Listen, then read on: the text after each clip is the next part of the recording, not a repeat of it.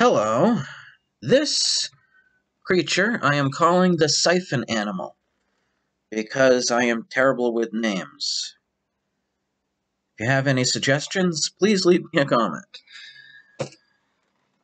Uh, or any other comments about its biology. I love talking biology, and you can do that on any of my other videos. A lot of good biology here. This creature lives in a thick atmosphere of a faraway planet, and what it does is it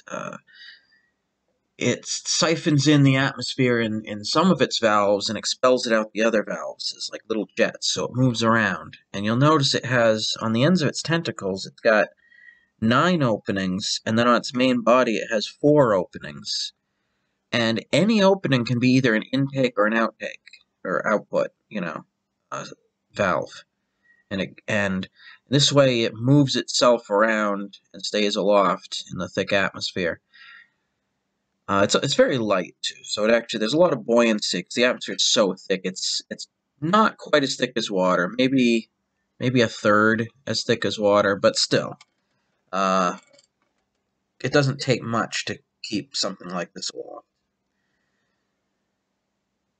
And it can also use its tentacles to create suction with those valves to hold on to objects. It can cling to walls and just hold itself there, or it can pick up rocks, turn them over, so it can get to the dust underneath that hasn't blown away already, because any dust traveling through its body in the air, there's radioactive grains that it filters out, and that's actually how it powers itself.